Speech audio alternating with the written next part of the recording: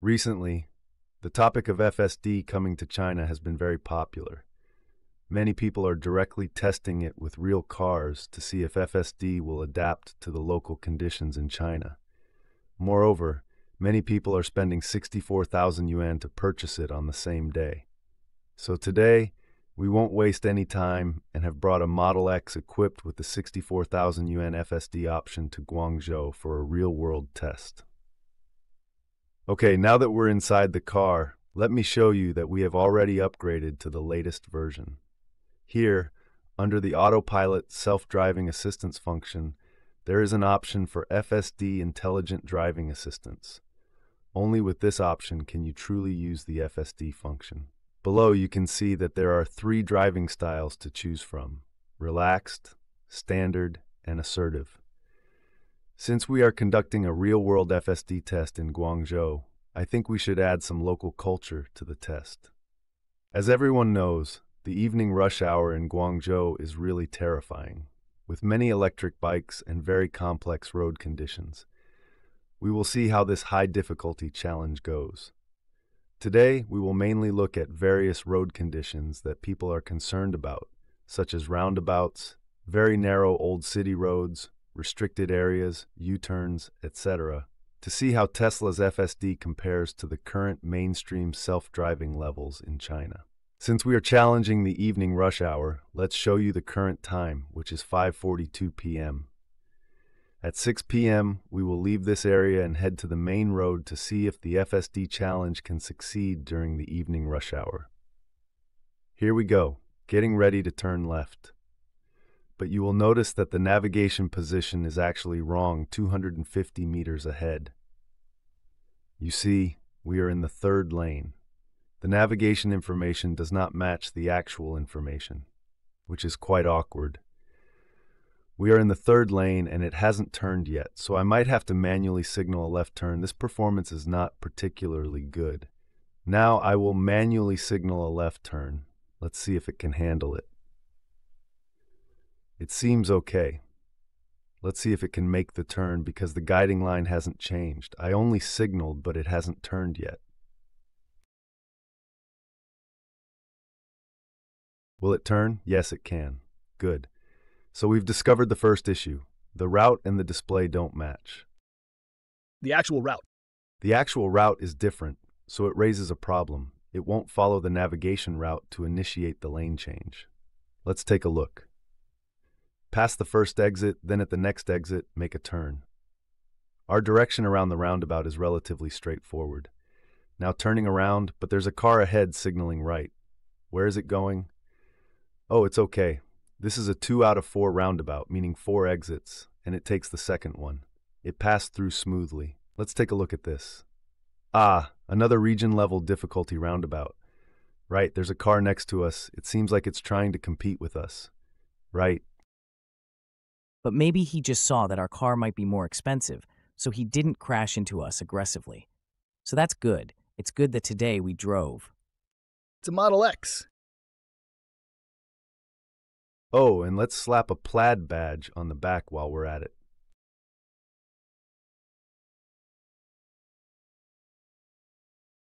Make it look even more expensive. With lights like these, it definitely won't misread them because it can't even see them. It doesn't understand tree-shaped or bar-shaped signals.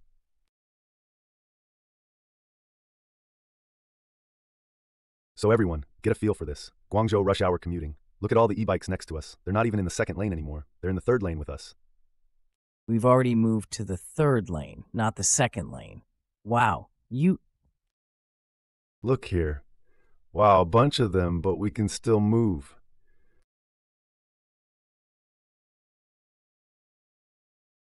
We can drive out of the roundabout and enter Zhongshan. I feel it's quite good.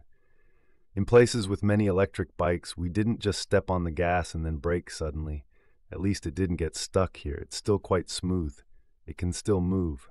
Wow, look at this. And maybe it's also because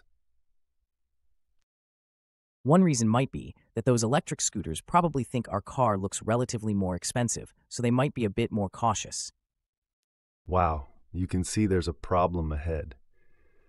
Actually, I want to see if once all the pedestrians have crossed, Since there are no traffic lights, does it know it should go?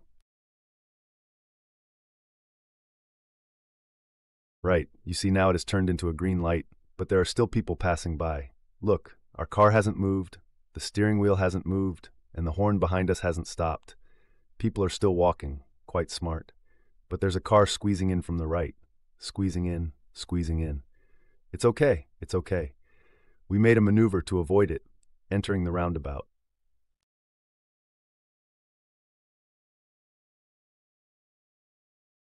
You see, like this one, from a low angle, the light can still be recognized. From my left side, the system can see it. Yes, yes, yes, from my left side, this angle can be seen. Wow, but honestly, it's too difficult here, just looking at it now. Actually, Tesla's system tends to be a bit more conservative when making decisions. It might be similar to other brands we've encountered before. Some brands might seize on a small detail and proceed, but for now, it seems Tesla. It might be more willing to wait in more scenarios, waiting until it's safe to proceed. Right now, it's a bit awkward. We're not sure if it knows we're waiting for the traffic light or if it's not moving because there are too many cars. I'm not quite sure if this car has recognized this situation because you see, it's very strange.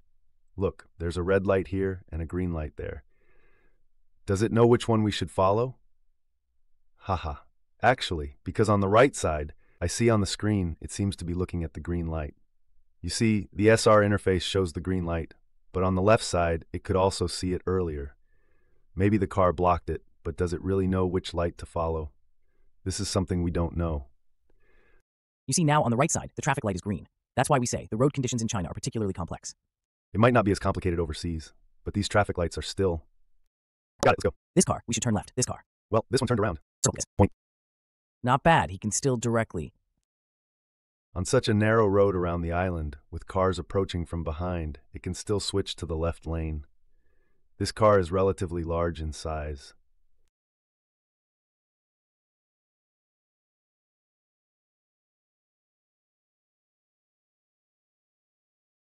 Well, I saw a comment saying to compare it again in a year because it's not fair now and there's no data. We understand this situation, but this is the first time it's entering the Chinese market. Right. We at least need to show everyone how it performs in its initial state. Look, it actually ran a red light. Yes, because it saw the red light, but it didn't know which light we were looking at. This is the first violation. The second violation was crossing the line, and now it's running a red light, which is 6 points and a 200 yuan fine. Look at this. Wow, it's quite strong in terms of passing ability. It just went through directly, avoiding that pile of traffic. Now this is a real green light. No problem here. Actually, its performance in the roundabout is better than many brands. At least being able to move is a key issue. Whether it moves well is another matter. Oh, it's the same, then immediately keep left. Here it crossed the line again, another violation. It crossed the straight line in its route choice. Normally it should pass the roundabout first and then move to the right lane. So that was the third violation. You see, next to it, there's a pedestrian crossing and multiple lane choices. First, yield.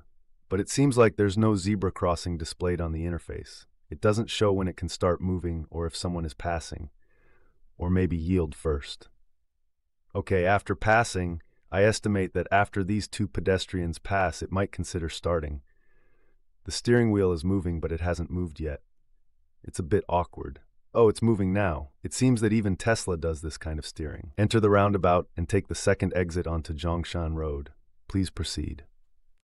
Running. The steering wheel will be misaligned. The Tesla in front will also have a misaligned steering wheel. Here you can see that its speed has clearly decreased. Yes, it will. Based on the road conditions, It's relatively conservative. Look, our current speed is only 15. Normally, the speed limit recognized by the car for this road is 40. We're driving at 20 now, so we could actually increase the speed a little bit. It's also okay. I think, of course, safety should come first. Actually, So, if you consider efficiency, I think in this road condition, it might reach 20 or 25. But, right, at least the Model X we're experiencing now is driving in this road condition. It's relatively slow. Right now our speed is around 18. Look, if there are no cars here, will it speed up?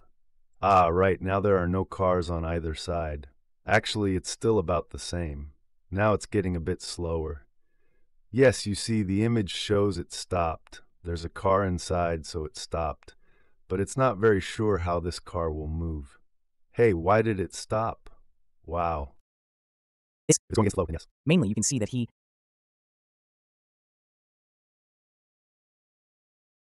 there are vehicles going the wrong way ahead, so it stopped. Personally, I think that Tesla's approach of reducing speed on relatively narrow roads is a valid method.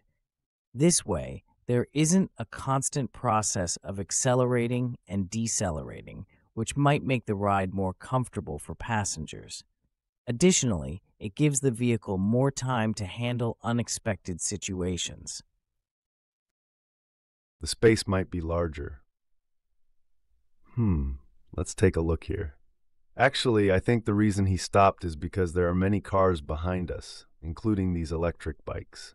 He's getting closer. Should he move or not? Oh, there's a pedestrian riding a bike through, and another one. He's not moving, so should we go? Let's see if we can avoid this cyclist. It's quite awkward. The two of us are just looking at each other because he's judging this road. It might be a bit narrower, but to be honest, I think at least the performance of the Model X on this road is not particularly outstanding. It's just very conservative.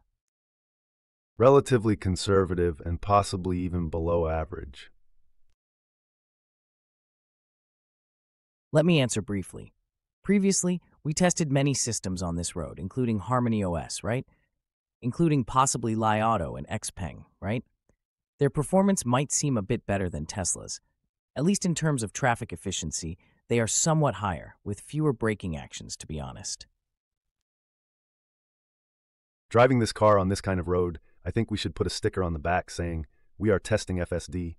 Otherwise, the cars behind us will keep flashing their lights at us. So awkward, this thing. Yeah, look at this traffic situation. There are these electric bikes going the wrong way, right? And there's illegal parking, right? It makes the road very narrow. And look at this again.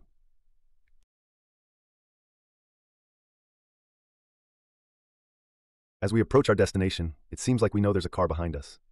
We've been giving way to others all along. You see, because we're driving relatively slowly, is that why he moved a bit to the right? Really, after the pedestrian passes, you see we let 3 cars go ahead, and then we signal to the left.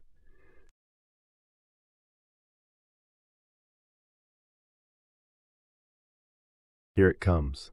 Now you see the overall feeling isn't as good as before, right? It's just that it feels like there are more people now. Yes, he will pause. Look, now he's not moving, he's going very slowly, and now the right wheel should be on the white line. Yes, but it's still okay in the bike lane. He stopped again. There's a car in front and he knows it, so he quickly signaled left. Let's see if it works. The cars behind are honking like crazy. Yes, indeed, a bunch of cars behind are honking like crazy. Honking. Yeah, but maybe they considered that our car is a Model X, so maybe they... There's no braking. They're coming over to scold us. So, should we take over? Look, it's basically not moving. It's basically not passing. Look over here, see if we can pass.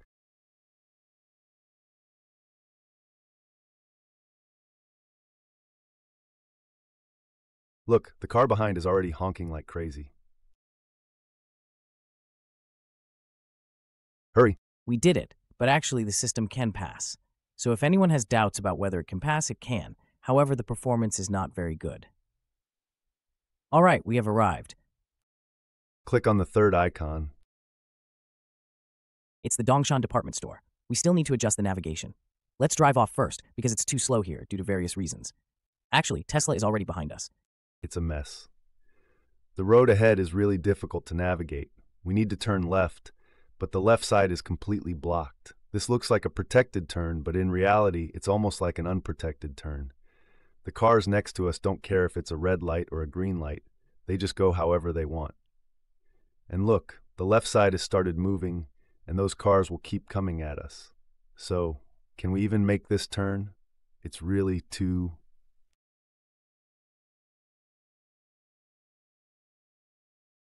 chaotic.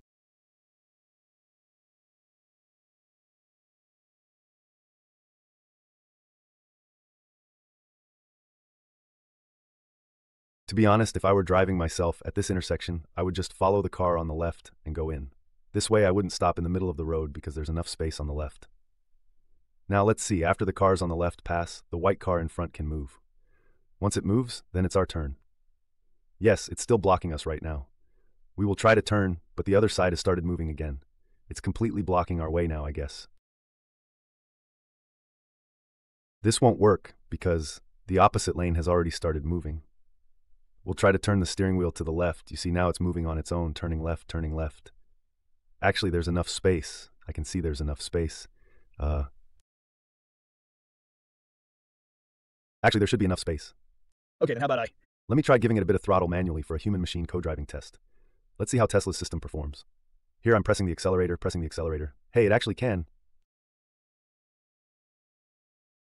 It works. I press the accelerator again. Keep pressing, keep pressing. Okay, I release the accelerator and it takes over again. I don't consider this a stop. It's more of a human-machine collaboration. I'm providing some assistance, some help.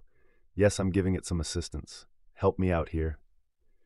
Actually, I think this point is quite similar to many new intelligent self-driving systems in China. Let's give it a try. Now everyone, pay attention.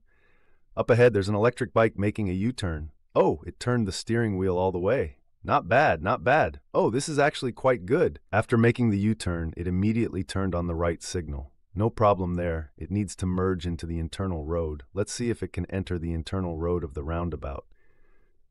I think this U-turn is quite solid. It's good. Now right. It'll be on the right rear. The electric bike is coming. Let's see if he will yield. He should. He is. Yeah. There is a crosswalk, and there will be electric bikes coming from both sides.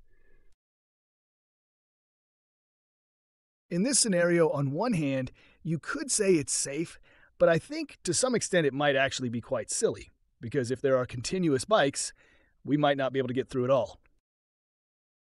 Look, just like now, even a little bit of an electric bike can get stuck here. Now we've become mobile.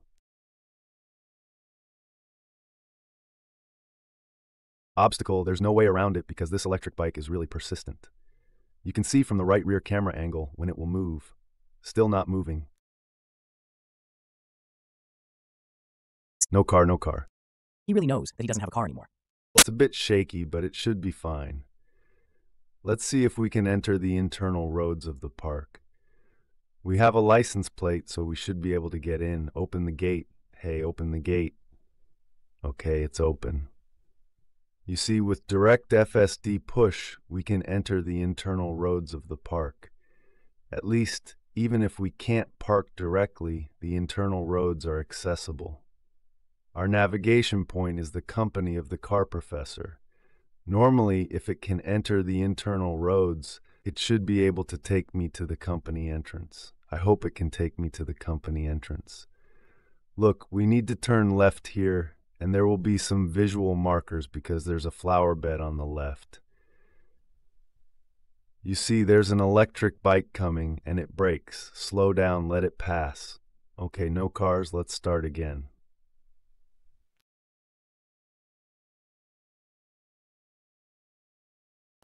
Keep to the left and go straight. This part is still manageable. Up ahead, the final challenge is a roundabout. Turn left in 150 meters. Although it's not shown here, it is actually a roundabout with a fountain in the center. As we approach the destination, let's see if he can make the final turn. The last challenge is a left turn.